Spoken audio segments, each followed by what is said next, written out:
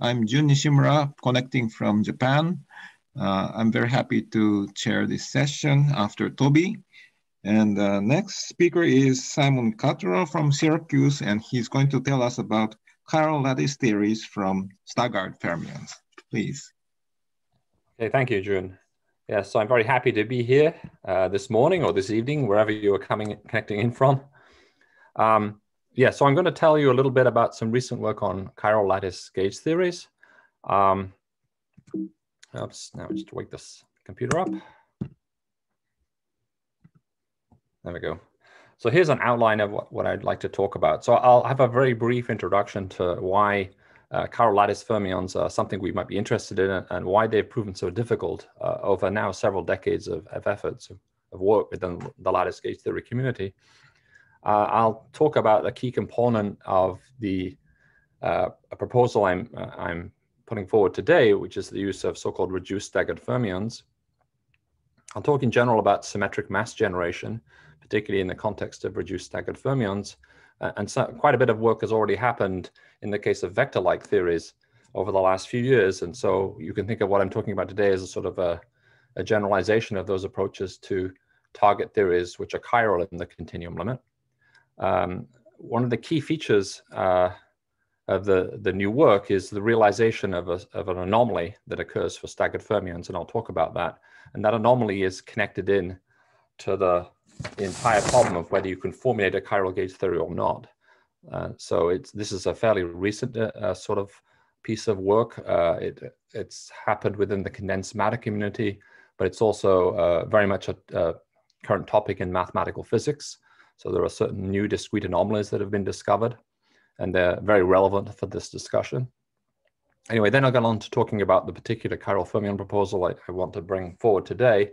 And that boils down to the structure of a certain Yukawa interactions that you have to add into theory to gap out the states that you don't want. And so we'll borrow some of the structure of those Yukawa interactions from condensed matter theory. And we'll see they also automatically satisfy this anomaly cancellation condition. Then I'll talk about the continuum limit and show you the theory really does target chiral fermions. I'll make some brief remarks about how the sort of simplest model you can come up with automatically connects to the Patti-Salam gut model. And then I'll have a few words to say about possible future issues. So there are a couple of papers out there. One of them is basically a lattice paper. The other one is more in the continuum. So those are the two references. And there's a whole host of references within those papers to the background literature in various fields. All right, so let's talk about why we might be interested in chiral lattice fermions.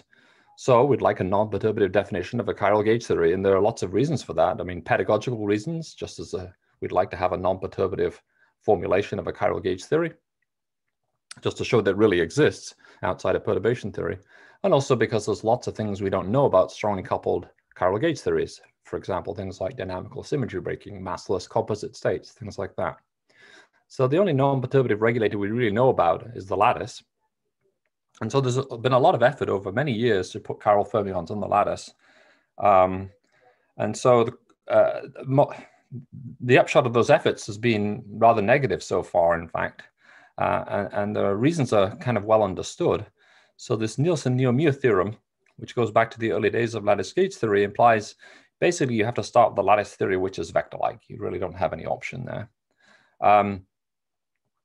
But if you start with a vector-like theory, what you can hope to do is add suitable interactions to that theory, which say raises the right-handed states up to the cutoff. So these are called mirror models, and you can formulate them in the continuum as well as on the lattice, and it's one natural way to go. And it's basically the procedure that's been adopted in all the lattice efforts that have been tried so far, whether it be with naive fermions, domain wall fermions, overlap fermions, whatever. And there's basically, in the end, been little success in these approaches. And the reason is sort of simple. What happens is that you need very strong Yukawa interactions in the theory in order to do the gapping, to raise the states you don't want up to the cutoff. And that, when you get to these strong Yukawa couplings, typically what happens is you spontaneously break certain symmetries and bilinear fermion condensates form. And those condensates typically couple the left and right-handed modes and result in a vector-like theory again. So that's roughly speaking how most of these formulations have died in various ways. So the proposal, or the talk today, we'll outline a new lattice mirror model, which uses a reduced staggered fermions. So I'll say a little bit about, at least define what reduced staggered fermions are in a moment. We'll attempt to gap half the states with a particular set of Yukawa interactions. And the structure of those, as I said before, basically is borrowed from condensed matter theory from work by Kitaev almost a decade ago for one-dimensional Majorana fermions, non-relativistic Majorana fermions. But we'll find that the model satisfies these certain discrete anomaly cancellation conditions, which have really only been highlighted in the last, say, 5 years or so. And I'll show these arise naturally from a certain anomaly which is unique to staggered fermions, or more strictly to Kähler-Dirac fermions, which are generalizations of staggered fermions that can work on backgrounds with non-trivial topology. And that turns out to be important in understanding where the anomaly comes from. That anomaly is actually exact for these fermions, even on the lattice, which is an important feature. So there's no sense in which you have to get a continuum limit to see the anomaly. It's there at finite lattice spacing. I'll argue that after gapping certain of these reduced staggered fermions, the low energy theory becomes chiral in the continuum limit. There's no exact chiral symmetry at non-zero lattice spacing. It's something that is emergent. And I'll show you perhaps, if I have time, how the continuum theory provides basically a non-perturbative regulator for the Paddy-Salam model, which of course incorporates the standard model. All right, so let me jump right in. So this is the staggered fermion action. So the fields chi and chi bar here are single component Grassmann variables living on the sites of, say, a hypercubic lattice with periodic boundary conditions. Eta mu are these famous staggered fermion phases. So they're just written in terms of the lattice coordinates. All right, they're just plus or minus 1 depending on the xi's, the coordinates on the lattice. And this is a well understood lattice action. It's been its origins date to the early 1980s. It's been used for lattice QCD extensively and still is in various guises. And it's well known that it describes 4 Dirac fermions in the continuum limit. So I'm not going to tell you where this comes from. You can get it from particular procedure, so-called spin diagonalization applied to a naive fermion action, which is a naive discretization of the usual Dirac action. But I'm just going to jump right in and say this is the starting point of the whole discussion. It's based on these one-component fermions living on lattice sites with this particular action. And here's a mass term which just couples chi bar to chi. So the question, so this describes 4 Dirac fermions. You can ask, can I do any better than 4 Dirac fermions? These are what are called tastes in the context of lattice QCD. Well, you can if you set mass to 0. So if you look at the massless theory, then this action decomposes into 2 independent parts, right? Basically, this action couples chi bars, say, on even sites to chi's on odd sites, where the parity of the site is just defined here with this epsilon symbol. It's -1 to the sum of the coordinates. So I can divide my, say, toroidal lattice into even and odd sites. And this action couples even, say, chi bars to odd chi's and odd chi bars to even chi's. So I can simply drop half of this, these components, and just keep one of them. All right, so just half the number of degrees of freedom. This defines what I mean by a reduced staggered fermion or reduced staggered action. All right, so these chi plus minuses are just these projectors, p plus minus acting on chi, which is just 1 plus or minus this epsilon guy acting on chi. And so epsilon is what I will call the lattice site parity. So I can get down to something with only 2 Dirac fermions by this procedure, but they have to be massless. Of course, if I'm thinking about chiral fermions, that's not much of a restriction. That's exactly the restriction I need. All right, so let me take our model and rewrite it very slightly. I'm going to write this, since I only have 1 Grassmann variable per point now, it's either a chi or a chi bar. Let me just call chi bar plus chi plus, all right? And let me think of n flavors of these fields and write an action of this form. So it's essentially, it's my usual staggered action, but now I just have a single variable chi on each site. It carries this index A, which labels the flavor, and it's coupled through a symmetric difference operator, just like it was before. All right, and here are the same staggered fermion phases we had before. All right, so it's almost the simplest relativistic lattice fermionic action you could think about. Right, single Grassmann per site, symmetric difference operator, n flavors in this case. Right, massless. So it's invariant under a certain number of symmetries. So I can take the chi and I can shift it to a neighbor chi using these phases xi, which are defined. These are sort of analogous to the eta phases. Right? Again, this is well known in the staggered fermion literature. There's nothing new about any of this. This action is also invariant under discrete rotations, 90-degree rotations. Those are the analogs of Euclidean Lorentz invariance. It's obviously invariant by construction under some sort of flavor rotation. I can take these chi's and rotate them into each other, these n chi's, through some, now I'm going to think of them as some SO, some real rotation group. So I'm going to now think of these chi's as effectively real. Right, so that's another restriction. Since I have only one Grassmann per site, this is a natural kind of thing to do. So we can think of them as the analog of a Majorana field for a lattice gauge theory. So I can imagine that you can rotate this under SON rotations, for example. And finally, the thing has an important U1 symmetry where I can take the chi and I can rotate it by a phase, but that phase depends on the lattice site parity epsilon. So you see it's an invariant. So basically epsilon anticommutes with this symmetric difference operator. And so this is actually, even though even though the phase is the same on all the chi's, it depends on, since these two chi's are on even and odd sites, this phase cancels out. That's the way to think about it. All right, so because every term in here couples a plus to a minus underneath, as I just showed you, if you actually unpack this, it couples a plus to a minus, then these phases come in with equal and opposite sign on the two chi's, and this is an exact U1 symmetry of the reduced staggered action. So it's very easy to convince yourself that the symmetries protect the quantum effective action of the theory from any fermion bilinear terms you can think of, whether they be on-site or off-site. Right? So once you start with this theory and impose these symmetries, then you can't write down quadratic fermion bilinear terms in the action without breaking any of the symmetries. And as I said before, this describes two massless direct fermions, or since I'm thinking these essentially as real, 4 Majorana fermions in the continuum limit. So that's the starting point of all these constructions, is a reduced fermion action, reduced staggered fermion action based on some number of flavors of fermions. Simon, there is a question by Shailesh. Shailesh raised his hand. Hi, Shailesh. Hi, Simon. So by now, do you understand whether it's SUN or ON? I think in the simplest models that you constructed and that we discussed, a few years ago, I agree that it's in general it's SUN. But since I want to construct, chiral gauge theories here, I want to avoid all the usual perturbative anomalies. So I'm going to restrict my rotations to strictly SO or spin. But then how are you allowed to do U1? Because that's also a complexification. So it's a funny business. I think this is more like what you could. So really these SO symmetries should be spin symmetries for a start, right?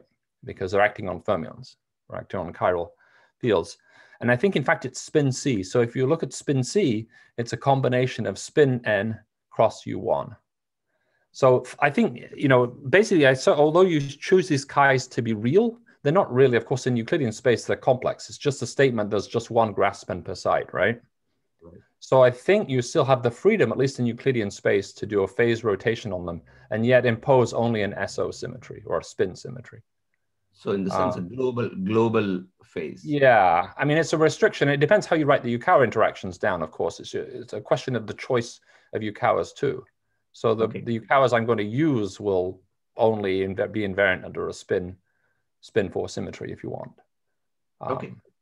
But you're right. I mean, this is a subtle business that I don't fully understand, but I'm going to make that restriction. If I don't do that, I'll have all kinds of perturbative anomalies, independent of the discrete anomalies I'm going to talk about, right? So I'm going to try to restrict myself to think of these. It's just like fermions in Euclidean space are all intrinsically complex, but you can still impose effectively invariance only under orthogonal rotations. Okay, great. Yeah. I agree. It's a subtle business, and we should discuss later. But I think it's okay, right? But Simon, one question. Sure.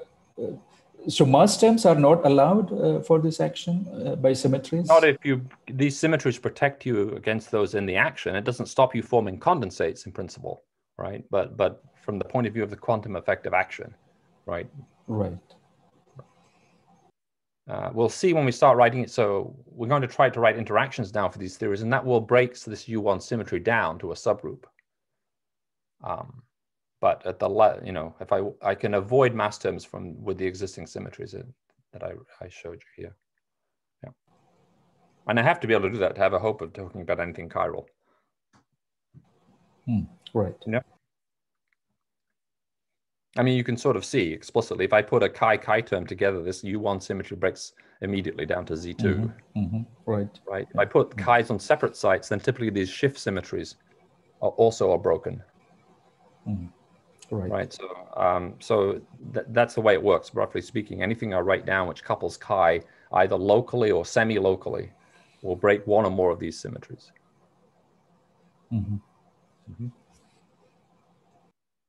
Shall I go on?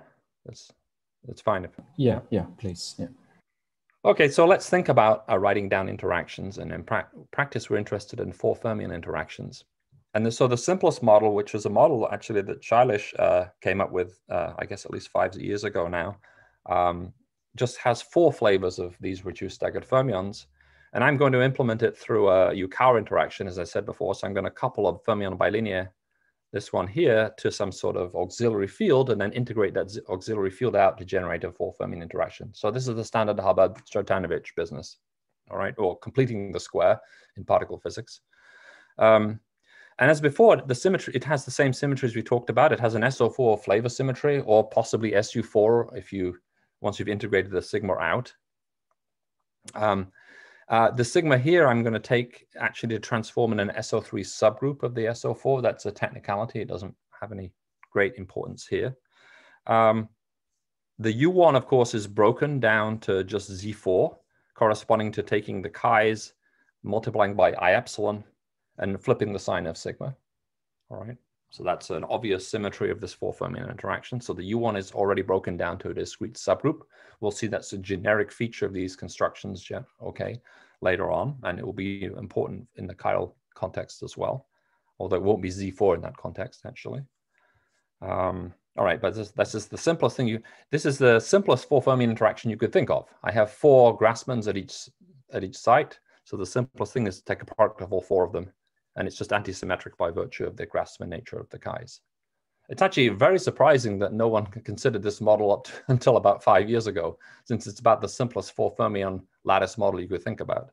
But for some reason, it wasn't looked at because reduced staggered fermions, I guess, were not commonly looked at for various reasons, which are basically related to QCD and sign problems and things. But anyway, this is the simplest model you could imagine involving relativistic lattice fermions with interactions, okay, and these are the symmetries. So it's easy to show at strong coupling that this 4 fermion operator condenses. I won't do it, but it's a very trivial calculation. And what I'm going to do is interpret that the presence of a condensate like that as the presence of essentially a bilinear term, but one which couples an elementary fermion chi to a composite fermion built through the UCAR interaction, through the 4 fermion interaction of this form. All right, so I'm just rewriting, thinking of this thing as basically a coupling of chi to this sort of Greek capital pi thing. And so you can see in that context immediately that what one has at strong coupling is a gap symmetric phase. So the fermions acquire masses without breaking symmetries at strong coupling. And in particular, there's no fermion bilinear condensate at strong coupling, right? So that's the first point. So I know there has to be at least one phase transition, therefore, as I scan in this 4 Fermi coupling G, because at G equals 0, I clearly have massless fermions. And I can argue at strong coupling that those fermions acquire masses without breaking symmetries at strong coupling. So at least one transition has to exist between the two. And in fact, this model has been studied in 2, 3, and 4 dimensions at this point over the last 5 or 6 years. Schaich started off all of these studies back in 2014 or so, I think. And then various other authors, including myself, have contributed at various points in various numbers of dimensions.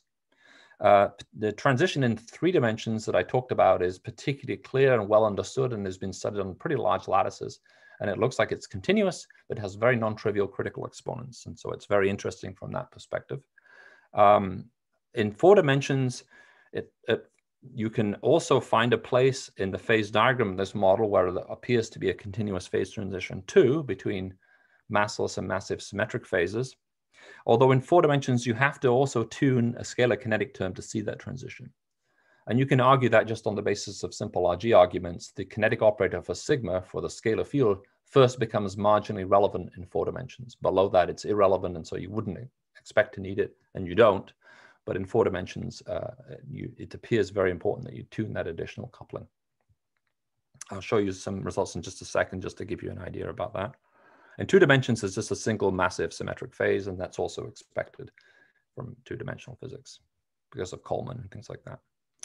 So this model, which has now been studied quite a bit, seems to gap all the fermions and yield a massive vector-like theory in the continuum limit.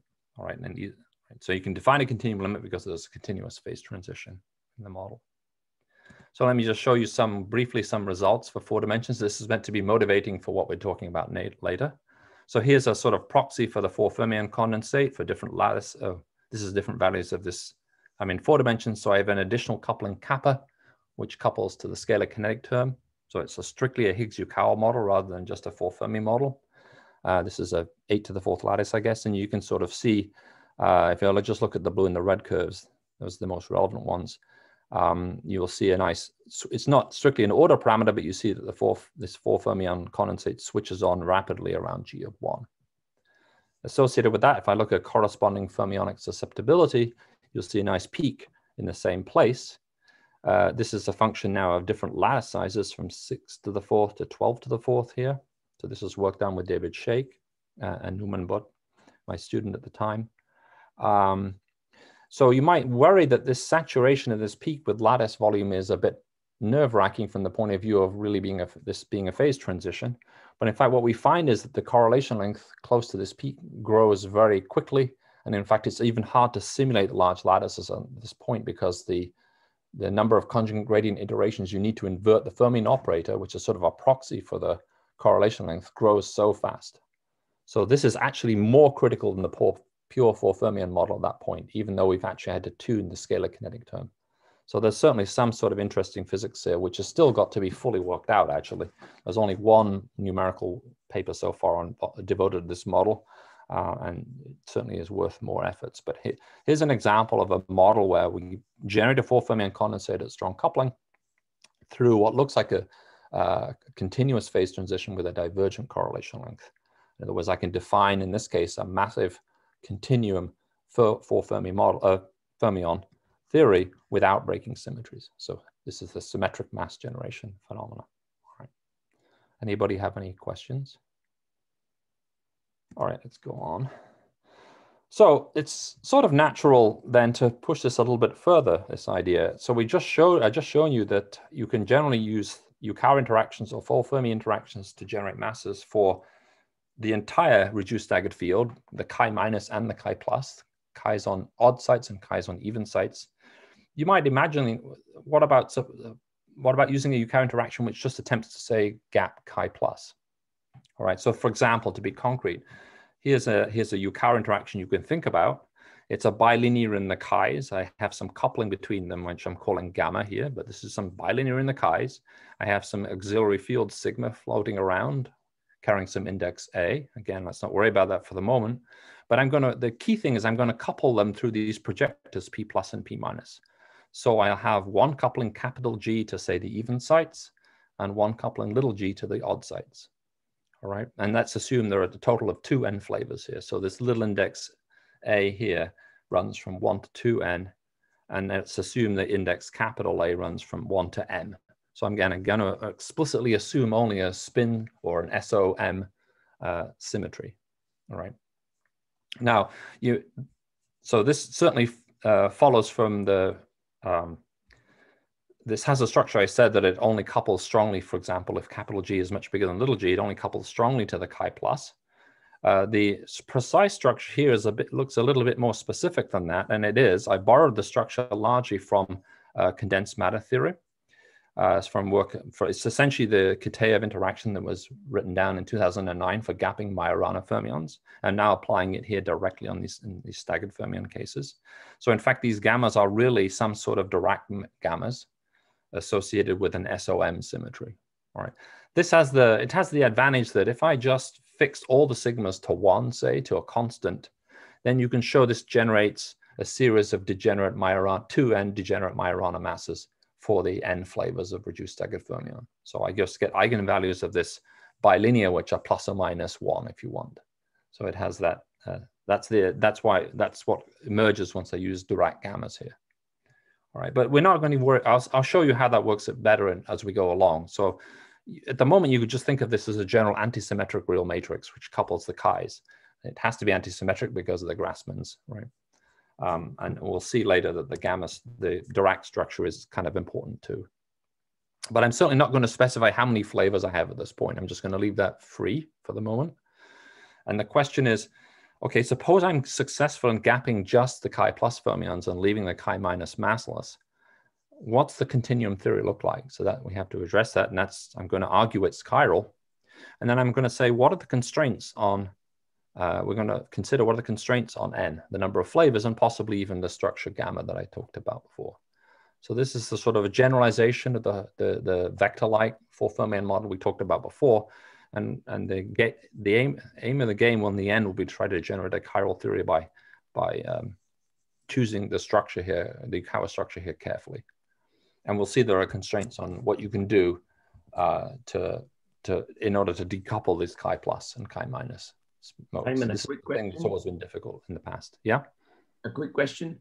Sure. So I'm a bit confused with your notation here. Chi plus and chi minus, I thought we just ignored everything and just called them n flavors. So are you introducing that concept again? They are n flavors, but of course I can still think about just odd sides and even sides, right? Within a single chi field, I can just restrict, or I can think about, I can just apply this projector and say, I'm going to use a strong coupling for chi plus, the ones on even sites, and a weak coupling for chi minus. Oh, I see. So within within the reduced fermions, you're still distinguishing, and I guess this is a local interaction. I see. Okay. It's just a fact of the matter. The kinetic term only couples plus to minus, right? Even once I go to a single Grassmann per side, that's still a true statement. Okay, great. And I'm just trying to arrange my Yukawa interactions to pick out, say, the even site interactions different from the odd sites. I can certainly do that. I don't know what, at this point, I'm not sure what the continuum limit will be, but I can certainly try to do something like that and ask what the nature is of the continuum limit. So the P plus and P minus are projections into the each 1 plus or minus epsilon over 2, right? So right.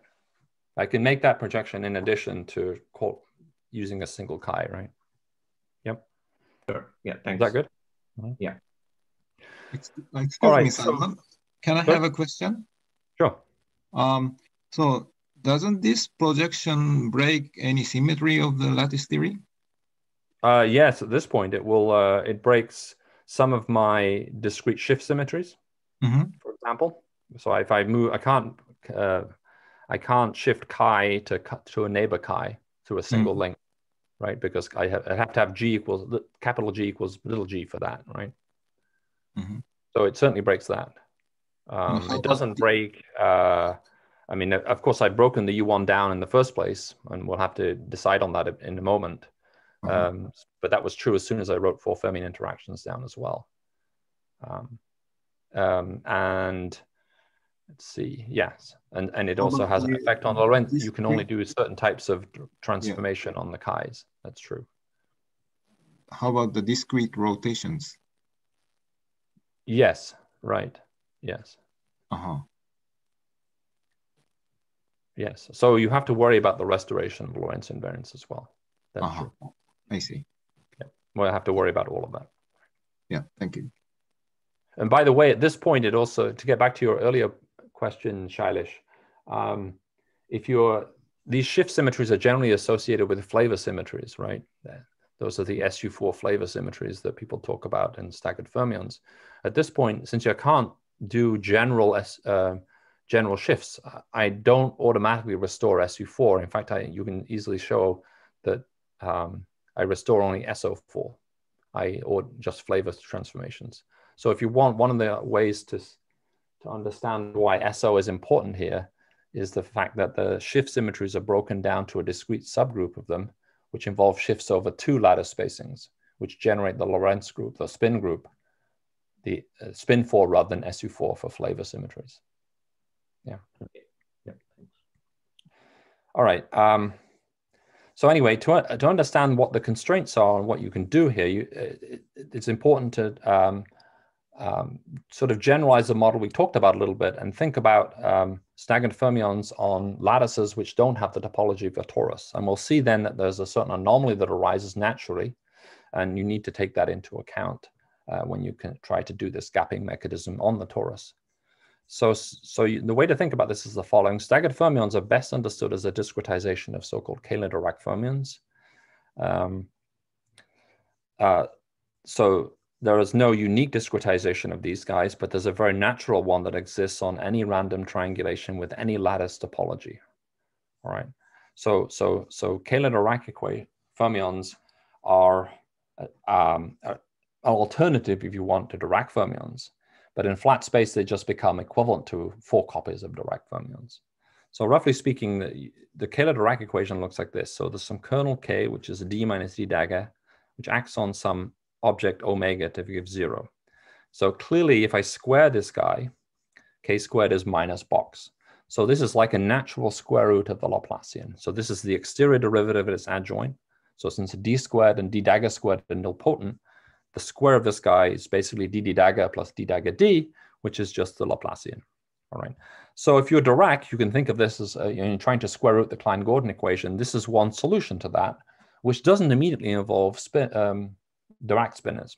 All right. In fact, it's an alternative to gamma dot d, the d slash. In flat space, you can show nevertheless that it describes 2 to the d of d degenerate Dirac spinors. So it's like so it's not the minimal solution to the problem of square rooting the Laplacian, but it's one natural solution, and it's one that doesn't necessarily involve spinors at all, right? So this omega has to be a set of forms because a D acts on forms. And in fact, it's a collection of all forms from 0 forms up to D forms on a D-dimensional manifold. All right, so it's a very geometrical rewriting of the fermion equation. And remarkably enough, this Kähler-Dirac equation can be discretized, and when you discretize in a certain way, you can end up with staggered fermions. But the nice thing is you can discretize it on various different triangulations, not just regular hypercubic tessellations of flat space. And so that we're going to exploit that to see what the constraints are. All right, so I'm going to take staggered fermions off the torus now for a moment. My 16 staggered fields in the unit hypercube become now, as you see, a set of antisymmetric tensors forms. So this omega is explicitly has a 0 form, a scalar, a vector form, a link field if you want, something living on plaquettes if you want, up to something living on volumes. All right, so I can associate each of these components with particular P simplices in the lattice. So again, this is actually a fairly well-known procedure. The original staggered operator gets replaced by this Kähler-Dirac operator.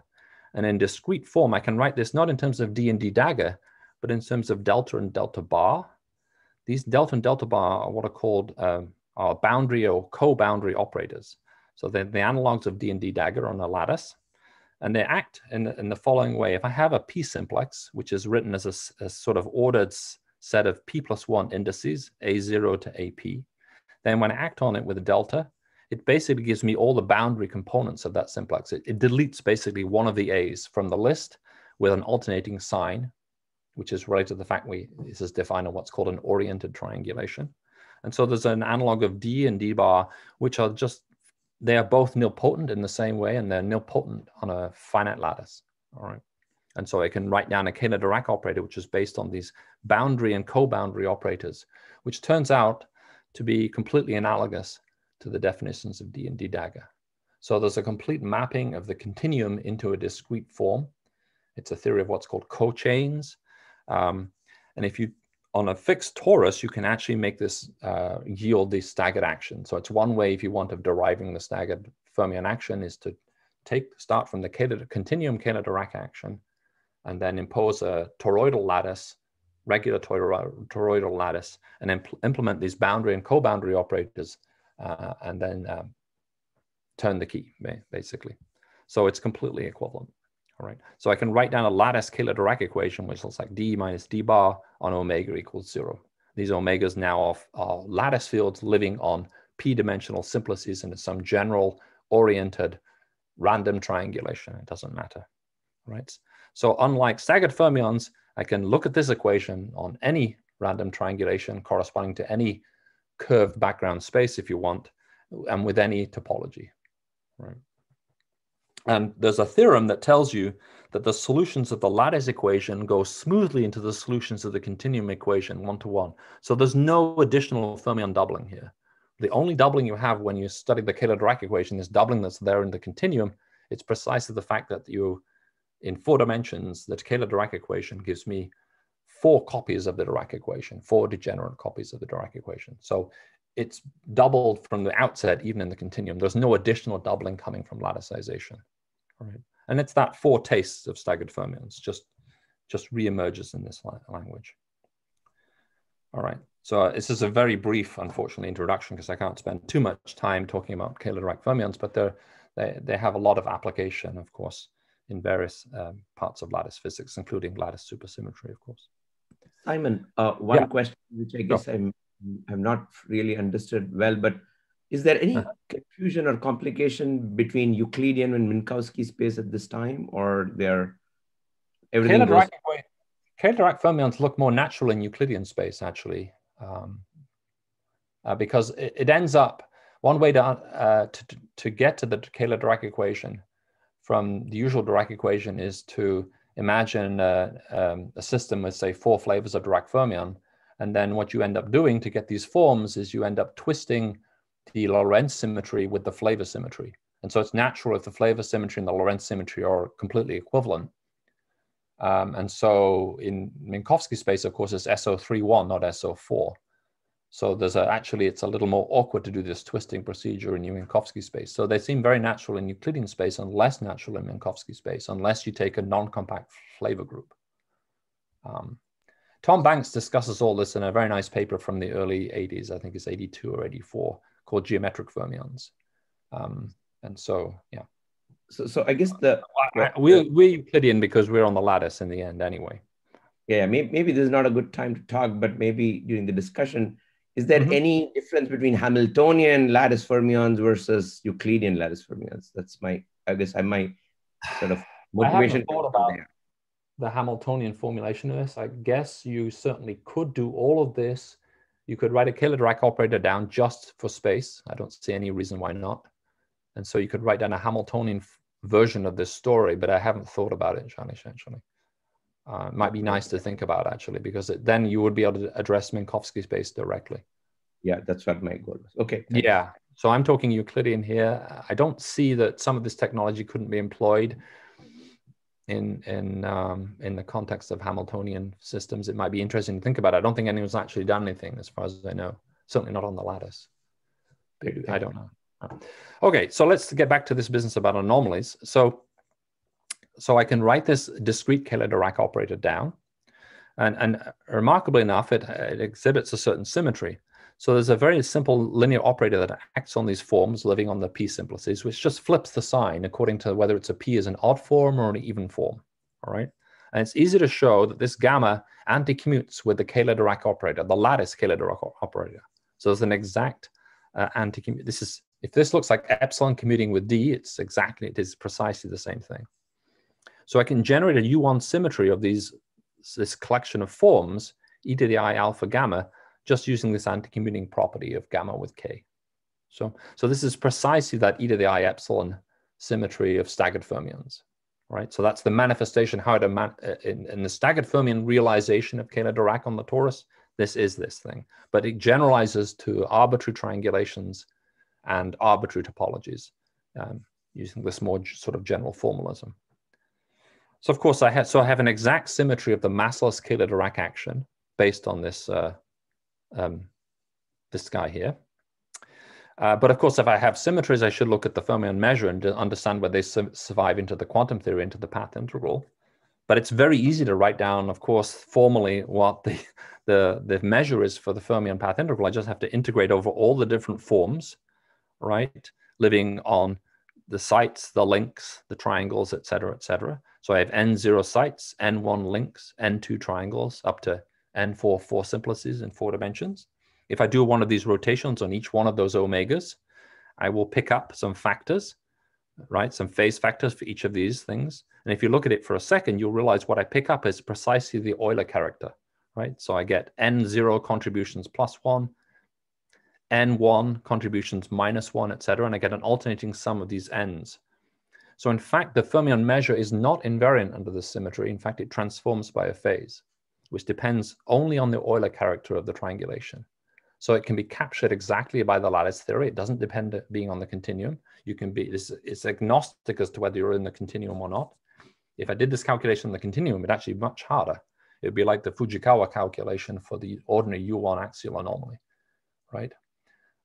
So I'd have to put in a spin connection and an appropriate covariant derivative and things like that. And I'd end up with something which looks like FF dual, which would actually be more like the Riemann tensor squared or the Euler density strictly. So, but it's much easier on the lattice. You just count simplices and you get the Euler number. So if I think about n flavors on the sphere now, the sphere I can think of as a compactification of R4, like normal. The sphere has chi equals 2.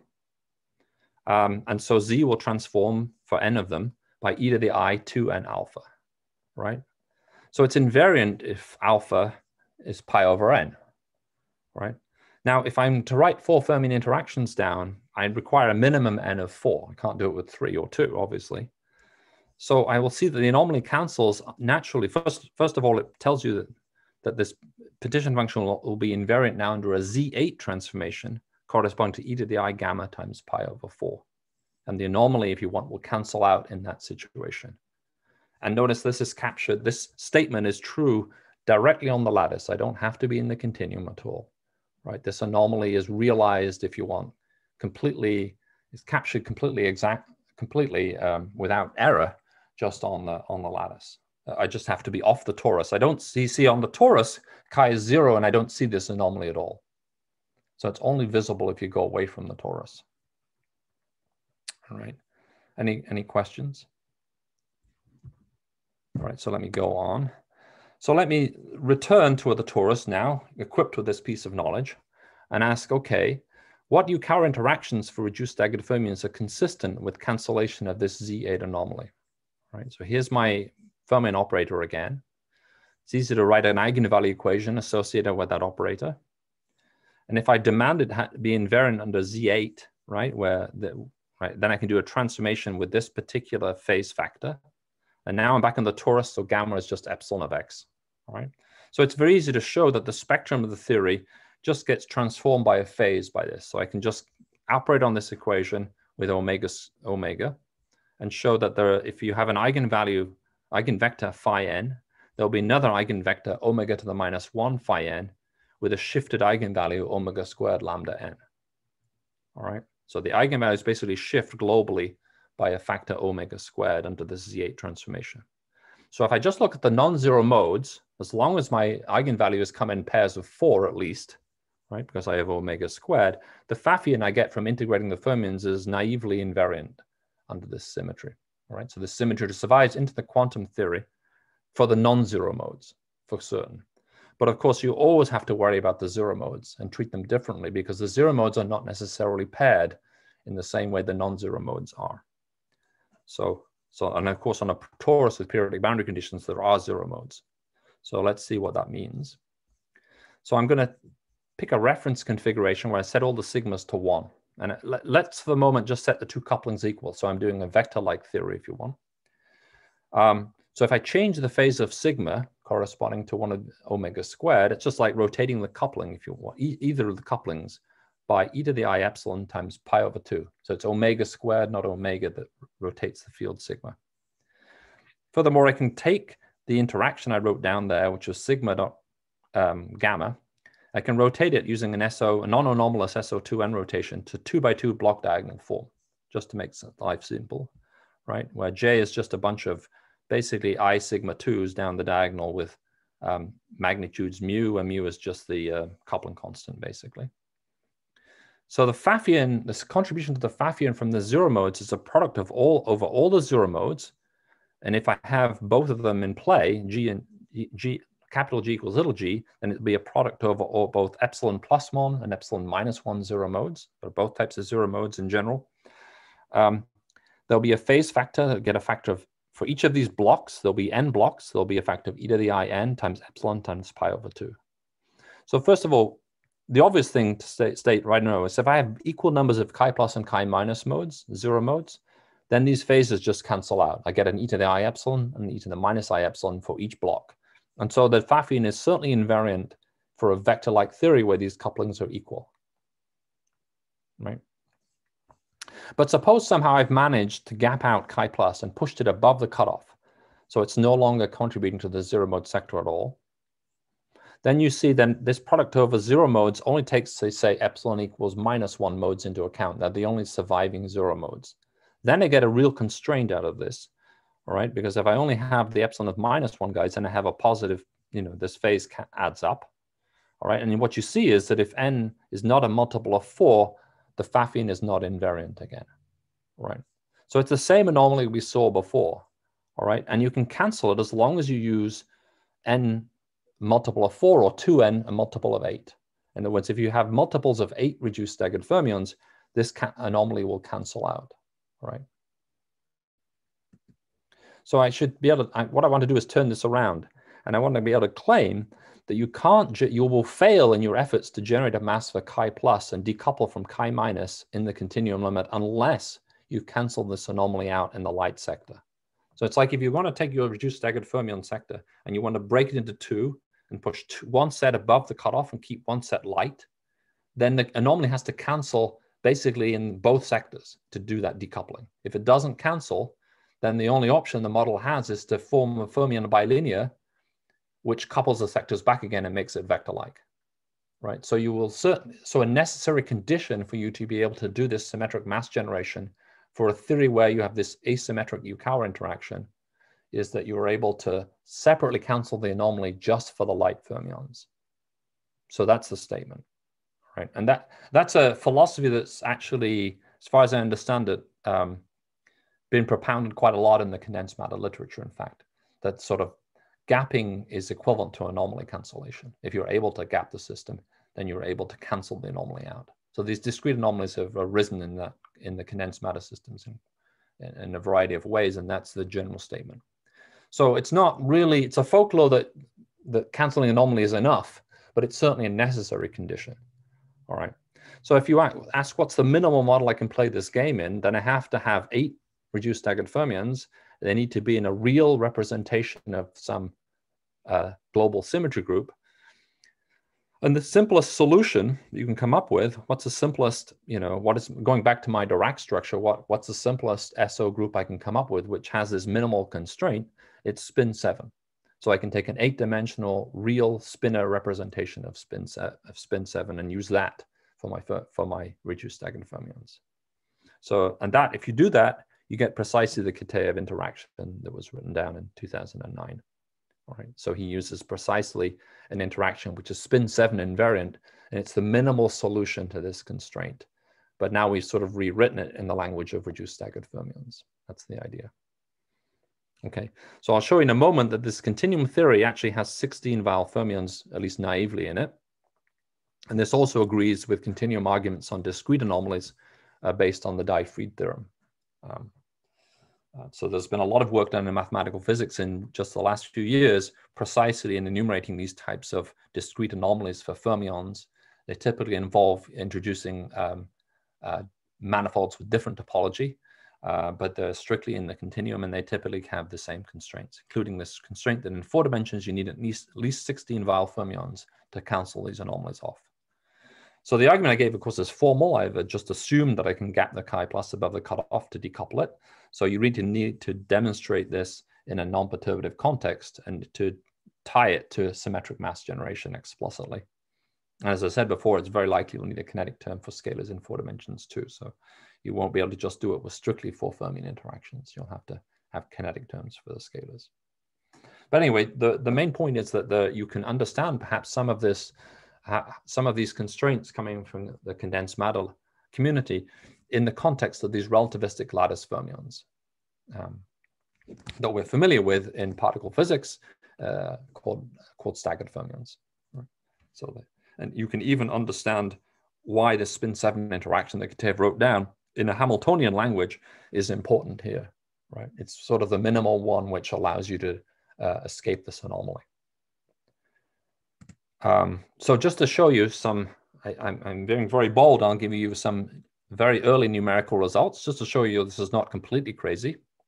So this is showing you the 4 fermion condensate in 3 dimensions, not 4, so I don't have to worry about the kinetic term. So this interaction that we've written down can be written down in any number of dimensions. So let's just go to 3 dimensions just to sort of see. So here's my chi gamma chi squared condensate as a function of capital G. So here the black points show you this rising up as a function of G. The red points are, so this is on the odd sites. On the even sites show you what you get for the even condensate, right? So notice this is a log scale. So the even site interactions, the even site condensate is 3 orders of magnitude smaller over this range of G than the odd. So we can certainly generate asymmetric 4 fermion condensates. That's clear. So I'm taking little g to be 0.01. I'm just scaling big G here. I've even shown you an 8 fermion condensate here, which is associated with the anomaly too. All right. So we have to do much better than 4 cubed, of course, but just to give you an idea, this is written on my laptop in a matter of a few minutes.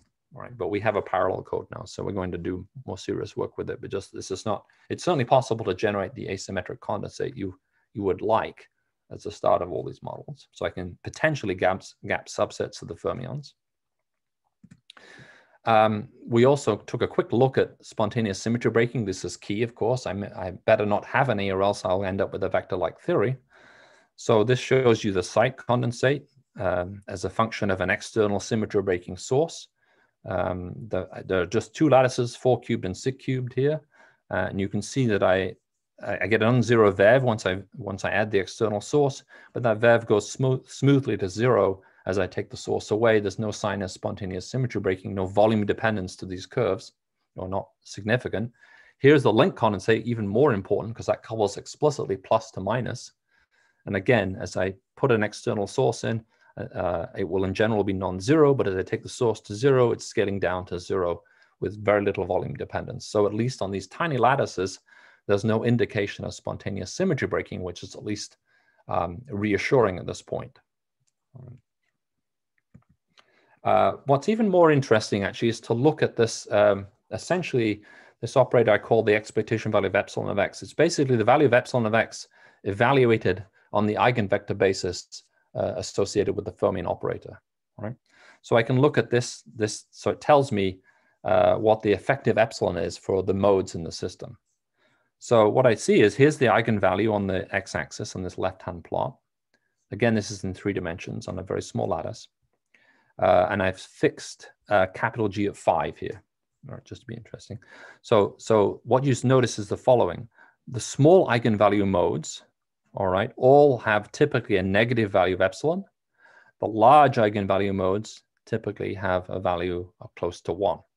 All right. And in fact, you can see from this plot, which is on a single configuration, that the density of points is much higher up here and down here than in the middle.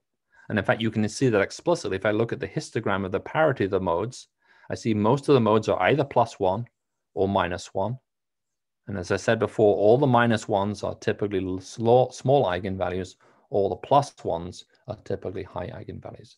So again, what we're seeing is that most modes have epsilon ±1 for large G, large Yukawa coupling, and the positive modes typically have large eigenvalue, the negative modes are light. So these are the right general features that we are looking for, all right? Admittedly, these are very, very small lattices, and I'm only in 3 dimensions here. I'm not strictly doing the chiral system in 4, but at least it's encouraging at this point, I would say, right? So I have managed to separate the modes into 2 sectors, one of which is positive, one of which has positive parity, or the other one has negative parity in the way I would have imagined naively. Any questions about that? Okay, well, let me just go on. I'm sure I'm running out of time at this point. Yeah, so I'm not got too many to go actually, so we'll probably just about make it. So let's think about the continuum limit. I showed you I might be able to decouple the modes into 2 sectors this way, but why is it chiral-like? So the way I would to argue for that is the following. So I take my original staggered fields and I build them back up into a 4x4 matrix using products of gamma matrices. This is the usual, I guess, spin-taste basis of staggered fermions. It's very, very natural in the Taylor-Dirac language too. It's the way you would go back to Dirac fermions from these tensors. But I won't say anything more about that. So I can always take my staggered fields and assemble them into a sort of a lattice, a matrix fermion, which resides on the lattice with twice the lattice spacing. And it has a block structure and chiral basis looking like this. So all the even sites lie on the diagonal blocks, and all the odds parity sites lie on the off-diagonal blocks, all right? So providing the exact lattice symmetries are sufficient to recover the Lorentz symmetry times this spin 4 flavor symmetry. Notice it's just spin 4, not SU4 here because of the asymmetry of the Yukawa interactions. I don't have all the discrete rotation, discrete shift symmetries I start with. I only have a subgroup of them that generate spin 4. So basically, these operators, by the way, act by left and right multiplication on psi. So Lorentz transformations act on the left, flavor transformations on the right. If I go to the naive continuum limit, the columns of this matrix give me the continuum spinners. So there are 4 columns corresponding to 4 Majorana fermions I started with. Right? But the real chi, this reality condition, actually implies something else on the continuum psi. It tells you that psi and psi dagger are related, all right? So psi is equal to gamma 2, psi star gamma 2, which also relates to these blocks. So O and O primed, E and E primed are not actually independent. They're related through a conjugation operation, right? That just comes from imposing this reality condition, which is the statement, basically, we had a single real chi at each lattice site, or if you want, yeah. So there's a notion of generalized charge conjugation here, which relates to blocks. So for ordinary charge conjugation, I would do something like sigma 2 times the fermion psi equals the other fermion. That would be the Majorana condition. In this sort of matrix language, you get an extra sigma 2 associated with the flavor 2. Just corresponds to the fact that this psi is not a spinner, but a 4x4 matrix, a collection of spinners, basically. All right, so providing this Lorentz symmetry is restored, and there is a question mark about that, then this is the condition. So O and O primed are not independent blocks, 2x2 blocks, but they're related through a charge conjugation condition, similarly for E and E primed, right? So in fact, you can write this all out in a bit more detail. So I start off with an SU2 cross SU2 Lorentz symmetry and an SU2 cross SU2 flavor symmetry. I had the Z8 and the spin 7 symmetry as well. And if I look at these blocks, this is how they decompose in terms of representations of these first 2 factors, the Lorentz and flavor factor.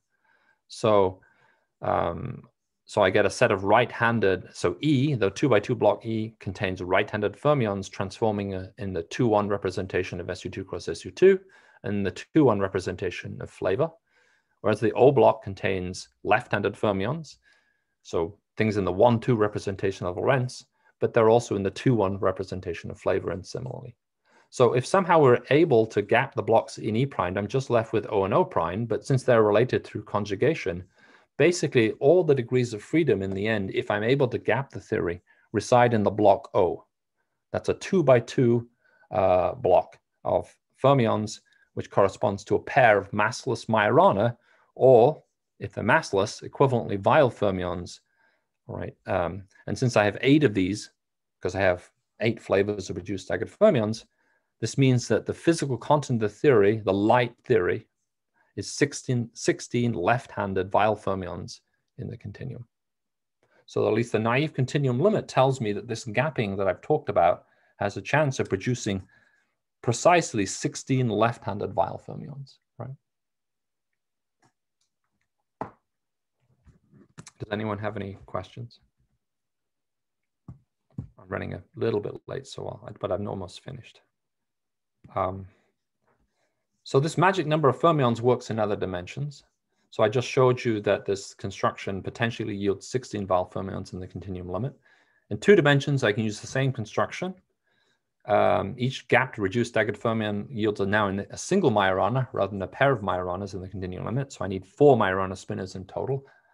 In 3 dimensions, of course, chi is 0, so I can replace S3 by the ball, 3 ball, which has chi equals 1. That now has a Z4 symmetry. but each reduced staggered fermion has 4 Majorana fermions in the continuum limit. So with 4 flavors, I get, again, 16 Majorana fermions. These numbers are all consistent with the arguments rooted in the Dye-Fried theorem and explicit CMT calculations. So it does seem like reduced staggered fermions have the potential to give explicit lattice models that realize these magic numbers of fermions for which these discrete anomalies cancel out. All right, so that's very consistent with what we know in other contexts. So that's just a brief comment. It's trivial to gauge the spin 7, right? The interactions are completely on site, so there's no problem about gauging those interactions. The problem is always the kinetic operator, right? But I can just gauge it in the conventional way, right? So I can, if what I'm saying is true, I should be able to produce a theory, a chiral lattice gauge theory in the continuum limit, all right?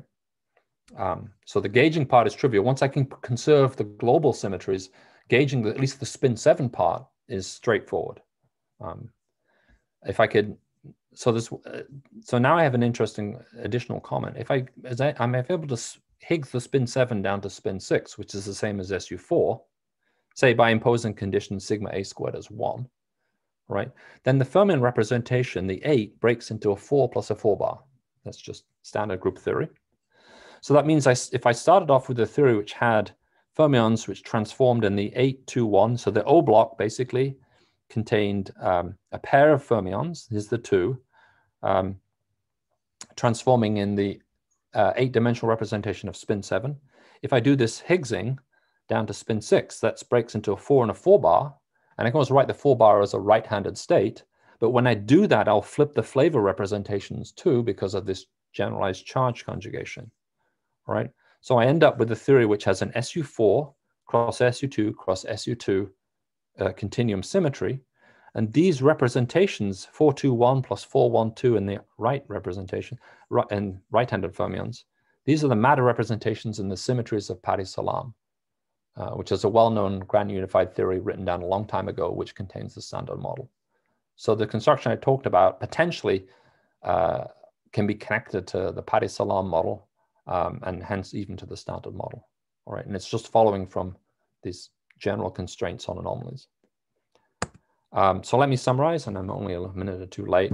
So I've told you that reduced staggered fermions with special Yukawa interactions may allow for a chiral continuum limit. It requires symmetric mass generation, which is non-perturbative physics. I don't know how to get at it without doing lattice simulation.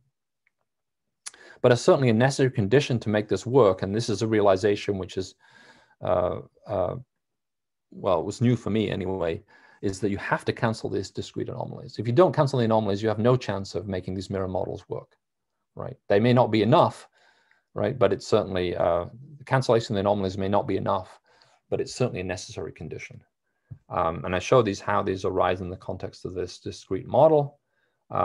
Cancellation requires 8 reduced staggered fermions or 16 bar fermions in the continuum, and this agrees with known results. You can gauge the spin 7 symmetry and therefore produce a chiral lattice gauge theory in the continuum limit. And you can even connect to Pari-Salam.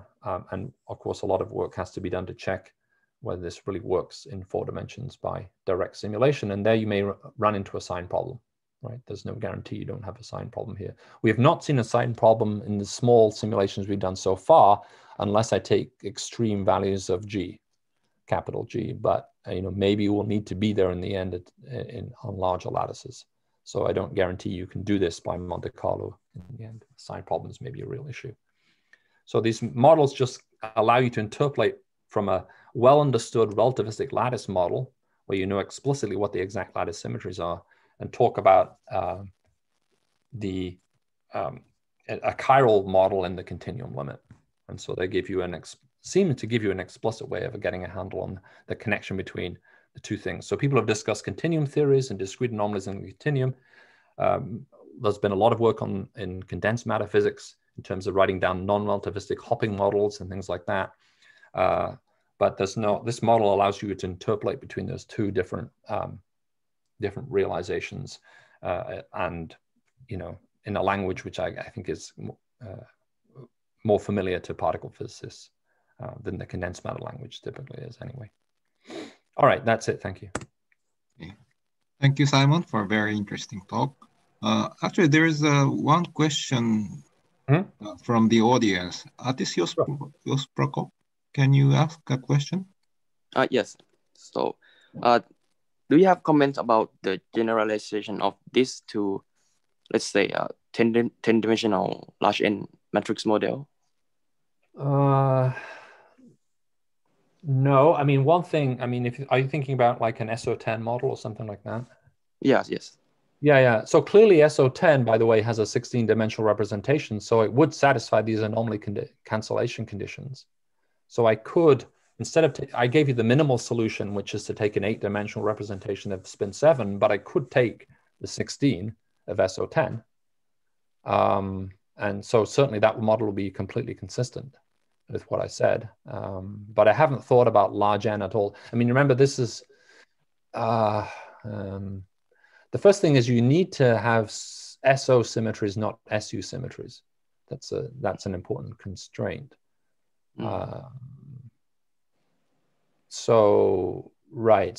Okay. So I'm thinking aloud here. So I'm not quite sure which model you're thinking about in detail, but like a type 2B matrix model. Huh?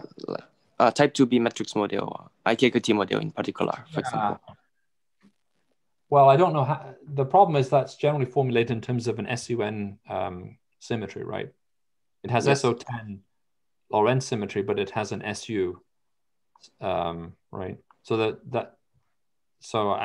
of course it's a 0-dimensional model, so there are no perturbative anomalies in the usual way, I guess. So I'm not sure here. I mean, I have to be very careful here, right? I'm telling you about these new discrete anomalies, but of course I have to make sure I cancel out all the usual anomalies too that arise, from the triangle diagrams. Which means, and one simple solution to do that is just to take SO symmetries, right? So then I know the model is free of those guys automatically. And but yeah, I'm not quite sure because you're in 0 dimensions. I don't know how the normal picture really fits into that. But I think certainly one simple statement is that you can certainly swap spin 7 for SO10 if you want, if that helps. That would certainly be consistent. I see. Thank you. Okay. Haddad, would you like to ask a question? Yes, thank you. My question is really more general. I have skipped a lot of technical details you have talked about. But what about the gravity side of this model? Can we conclude are you projecting to have any quantum gravity result about all I don't know how to put, oh, well, let's see. You saw that the anomaly we talked about was basically a gravitational anomaly, right? It came from formulating the model on a curved background, okay, be it the lattice in this case, right? And so you only saw the anomaly in that sense as a result of coupling to gravity, but it was sort of a background field, right? We weren't thinking about integrating over, the gravitational field in the path interval. So it's strictly a non-gravitational theory, but you can sort of see, there are connections to gravity. The constraints are coming, if you want, in the continuum from coupling to background gravity. So it's a gravitational anomaly, I think, in this Caylor-Dirac picture. I'm more thinking about holographic duality, not in the... Right. Well, of course, and there are, I mean, if I work in odd dimensions, then chi is 0 on the sphere, at least, as I said. But of course, I can then imagine tailing interactions which apply in the bulk, right, for where there's no anomaly, but would leave a boundary free. And so I could certainly think about a sort of bulk boundary correspondence. And in fact, that is discussed in the condensed matter literature. Not in this language exactly, but that kind of idea is discussed. So there might be ways to understand holography here. Because one of the nice things about being in odd dimensions is this anomaly actually vanishes, but it doesn't vanish for the surface states, right? So the boundary of so for example, I could take, actually, let me back up. Suppose I don't work on the sphere, but I work on the ball. Then the boundary of the ball is precisely an even dimensional sphere, right? So I could imagine tailoring 4 Fermi interactions that apply in the bulk, which vanish on the boundary and leave you massless states on the boundary, where those states are then constrained by the anomaly. So there are ways to think about holography, but I haven't really spent any time on it. I mean, maybe there's some way to tie it all together. Got it. Thank you.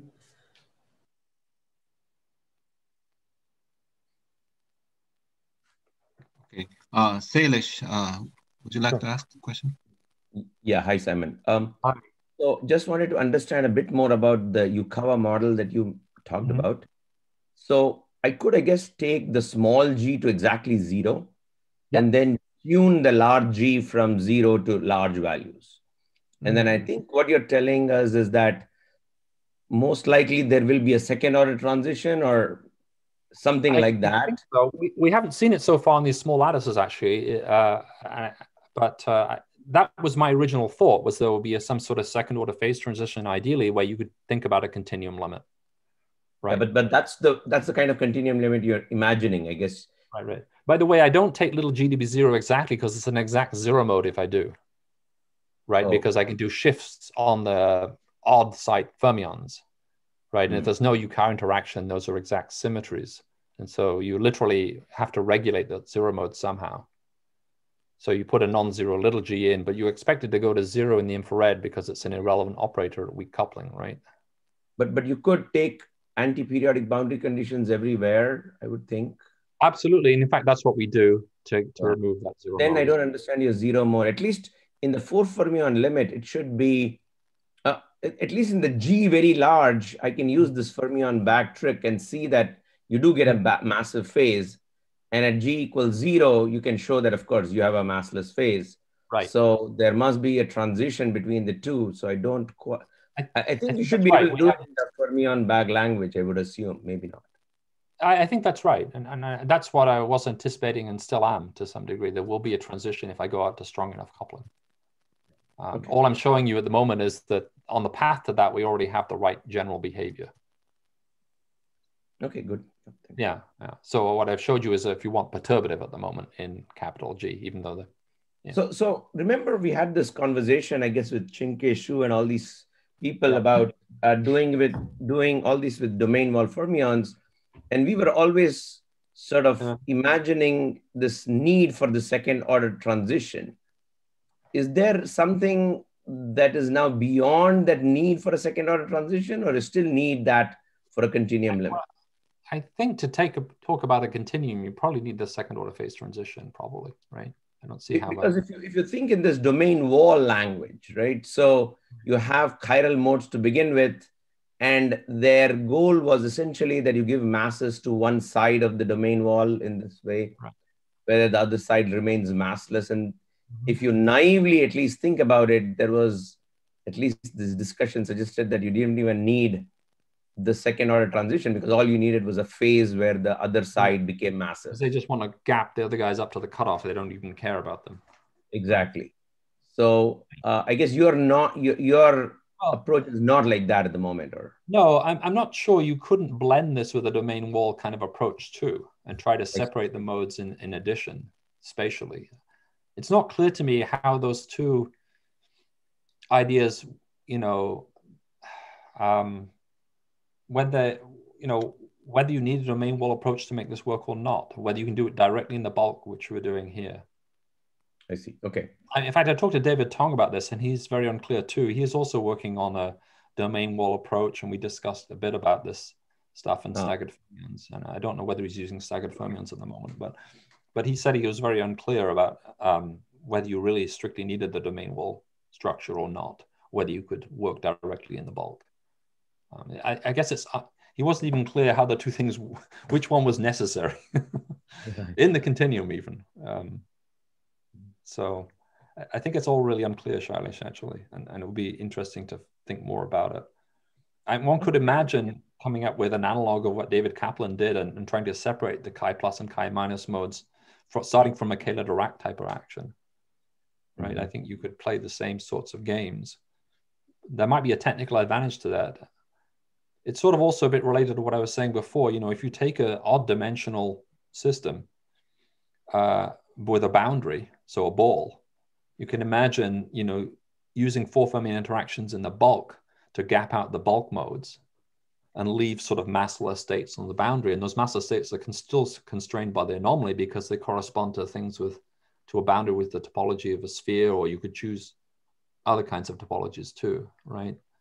So it's possible you could come up with a model which starts from odd dimensions, from say 5 dimensions or something, and choose, you know, choose 4 Fermi interactions in the bulk which leave massless states on the boundary, and those are still constrained by the same kinds of symmetries. That's what I'm saying.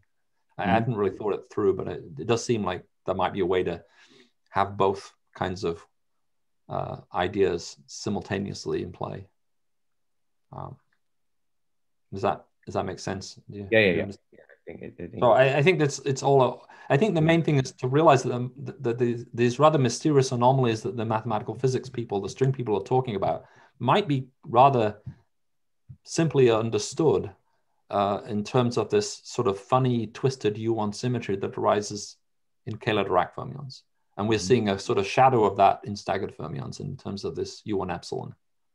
Yeah, that connection was very interesting. That part, I think, is robust. Exactly how you make your model and whether you need to be in even or odd dimensions, or it seems to me still up for grabs. It's not clear to me that what I've given you is the best way to do it. I think the more important, perhaps, point is just to emphasize the existence of a rather unique U1 symmetry, which is not there for Dirac fermions, but is there for Kähler-Dirac or staggered. And it's essentially gravitational in origin, but which is exact on the lattice. That's the key thing. And so you can make exact statements about that at non-zero lattice spacing, and somehow that's important. Satisfying that anomaly is one important constraint on constructing any kind of model involving chiral fermions in the continuum. I think that's maybe the take home. Sure, yeah. I think that's robust. The rest of it might be arguable. Yeah, it'd be very interesting to understand this in better detail, I think. But and by the way, the continuum people, as far as I understand their papers at all, and I don't really understand them at all, the string papers, they're all talking about using manifolds with different topology to pick out these anomalies. So it has that in common with it, right? But I don't understand the language they use in terms of borders and groups and stuff like this. I don't understand any of that. This is much more of a poor man's approach. Okay. Lattice, do you have another question? No, sorry, I forgot. No, okay, that's fine. Simon, can I ask one question? Sure. I assume that you don't have any sign problem in the vector-like theory, but once you make this projection, there will be a sign problem, right? Yeah, we're looking at the Pfaffi on these small lattices, and it's okay at the moment, but if I go to very strong coupling, I see it. So to get back to what Schaich said before, right where the phase transition occurs, there may be a sign problem. In fact, that's likely a sign problem, I would say. So everything's real, so it's just ±1, but it's there. So you have a sign problem also in 3 dimensions. And do you do some relating to take into account this sign? No, what I showed you, there is no sign problem in anything I showed you numerically. But I have done we have pushed up to a strong coupling where there looks like there might be a transition maybe, and there's definitely a sign problem. So I mean, maybe this is the death knell for Monte Carlo methods in the end. You might need to, maybe you need Schaich's kinds of fermion bag things, or maybe you need a quantum computer or something, right? I talked to Yannick actually, and that was the immediate thing he took off. He said, "Oh, this is a great motivation for quantum computing then." But not probably in my lifetime. So I hope we can make a bit of progress with Monte Carlo, but I am suspicious that chiral fermions in general probably involve a sign problem. You would have guessed so, unless we were very, very lucky, right? That was the general feeling. Sure. Are there any other questions?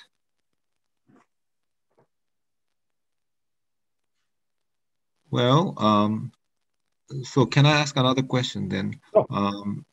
Yeah, well, my biggest concern is the breaking of Lorentz symmetry. And do you have any hand-waving arguments that, this symmetry can be restored? I think it's restored on the lattice with twice the lattice spacing. So at the moment, I can't do if I can't rotate chi plus into chi minus you know, because I've gapped chi, I'm treating chi plus differently from chi minus, but of course I can do rotations on twice the lattice spacing still. So I think, so that's one point. So it's not true on a single lattice spacing, but it is on a 2 lattice spacing. The second is that the model, the final model, I don't really care about rotation invariance for the gap states. They live up at the cutoff, and I don't care what their symmetries are ultimately. And the symmetries I'm interested in are the ones associated with the light states, right? Now, the light states are only weakly coupled. So one would guess, that restoration rotation invariance for those guys, Lorentz symmetry, would be more automatic because it's the usual arguments that are used in staggered fermions for restoration of continuum symmetries, right? They're basically weakly coupled arguments, right? They use asymptotic freedom basically for in the case of QCD or something. But here, the chi minus states are all basically free theory. It's a free theory, right? Until you gauge the spin 7, it's a free theory. So I would have guessed you're in much better shape for the states you care about than for the states up at the cutoff, which I ultimately don't care about if things work out. So that's one thing I would say. I think it was actually on one of my slides, but I didn't say it. But you know, there's a lot to be understood about that. I do agree that there are things that could go wrong, which is a breaking of Lorentz symmetry. If that happens, then sure, this works. But then the identification of chiral fermions doesn't work, right? So there's a chance you construct a lattice theory which gaps half the states, but it has nothing to do with chiral fermions because you never restore Lorentz symmetry, even for the weakly coupled states. That would be one possible way things could go wrong. But I'm somewhat optimistic because I think the states I'm interested in are basically free. And I can write down discrete rotations acting just on those states, which ought to give rise to continuum Lorentz symmetry automatically, one would think. Yeah, okay, thank you. Any other questions from the audience? Okay, if not, let's thank Simon again